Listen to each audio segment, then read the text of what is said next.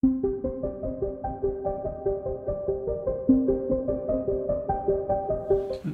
child welfare system in court, the children in court is what we call it, has a number of players.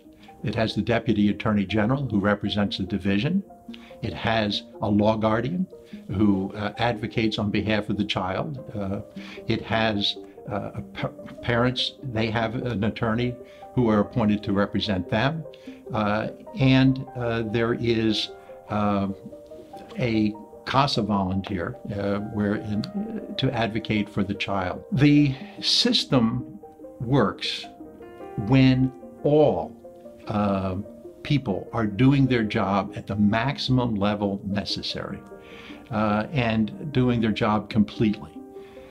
The reality in our world is that at almost no time does everyone do their job exactly the way that it needs to be done.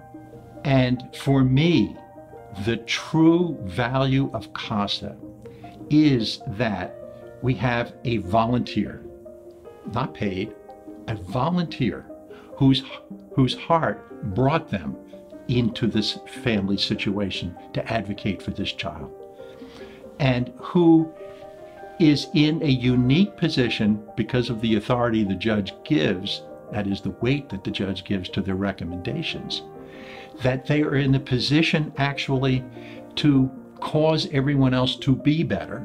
And when someone else drops their job and doesn't do their job the way it needs to be done, they're there to advocate for the child, which means helping to hold others accountable. And that is really the gift that CASA brings to the court process.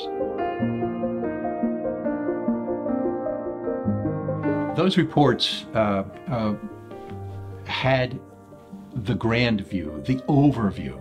See, CASA volunteer has the opportunity to not only interview the child and hear the child's needs, but also to know what the division is doing, how the child is doing in school, whether the child has medical needs that need to be met, able to speak with the foster parents.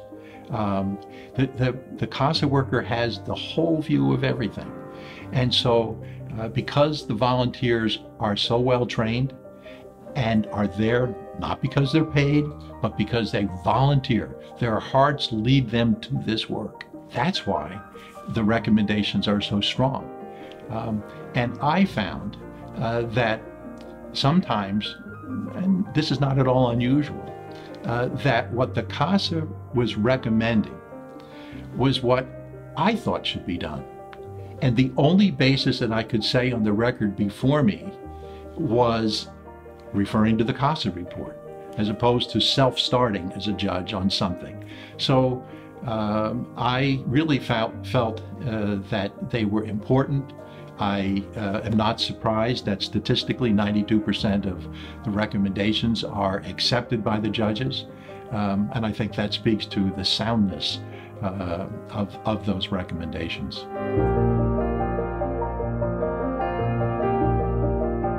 I know firsthand, because I did it for 16 of my 20 years, how important the children in court calendar is.